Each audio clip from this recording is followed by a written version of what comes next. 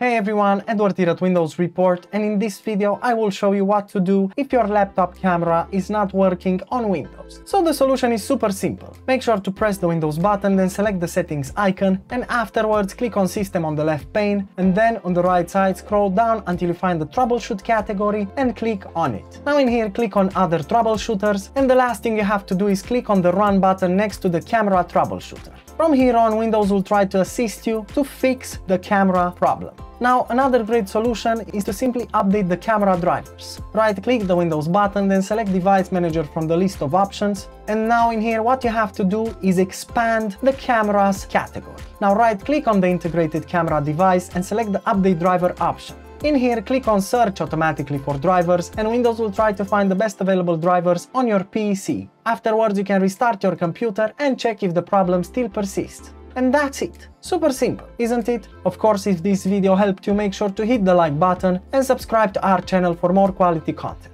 Thanks for watching.